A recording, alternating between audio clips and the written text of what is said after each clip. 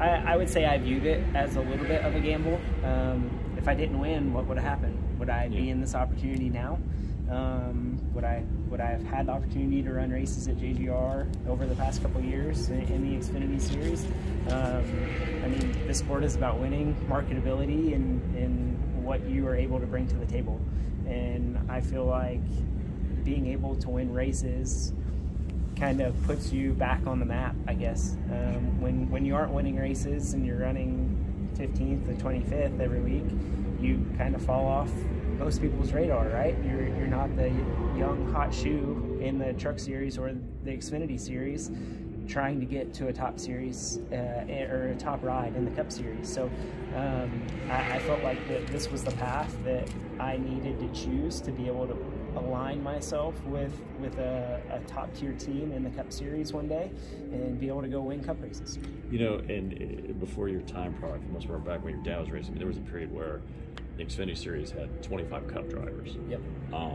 So now where these guys are limited, where you still have the opportunity to race, or they're limited with the Truck Series, how much does that help a guy like you in the sense of it allowed you to make this move and do this reset, whereas opposed, you know, if there's still 20 guys racing the Xfinity Series, you can do the reset, but there's no place for you to climb up to as much, or it becomes harder. Yeah, I would definitely agree with that. I think that it opened up more seats, right? Yeah. From being able to run double duty in the Cup Series and the Xfinity Series. But who's to say that if you're running full-time in the Cup Series at that time, instead of me doing the reset, you could have been one of those full-time guys in the Xfinity Series with a top-tier team trying to win Xfinity Series races. So I don't know, times have definitely changed for sure, right? So I feel like with the limited schedule that Cup drivers can run now, it definitely helps open up seats in the Xfinity Series. But at the same time, I wish that we were racing against those guys every week, just because of how much you learn from them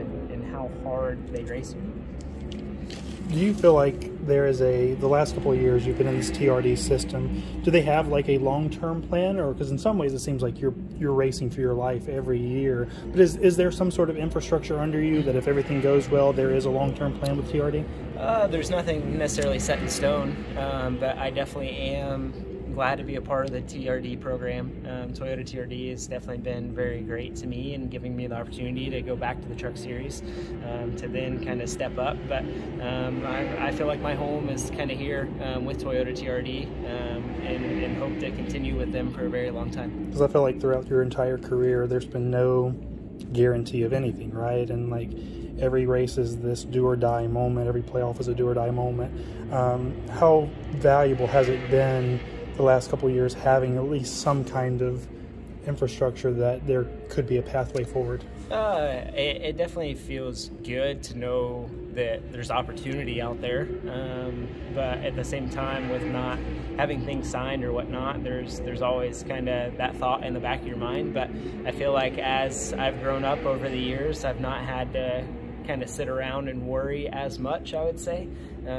If you were telling me when I was 18 that I didn't know what I was going to do, then I definitely felt like I would have been stressing out, not sleeping over the thoughts of what could happen or what couldn't happen. So I feel like now you just kind of figure out what's important in life, and racing is definitely one of those to me, but being able to have a family and have fun with them and enjoy life, it definitely puts a lot of things into perspective. Your dad had a kind of a journeyman career too, so I feel like it's kind of similar to your situation. Do you lean on him at all in terms of, or is everything just so different now that there's not a lot of carryover?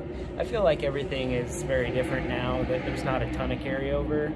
There's certain things that I'll talk to him about or lean on him about, but it's not, it's definitely not like the olden days like we were talking about earlier. The hat.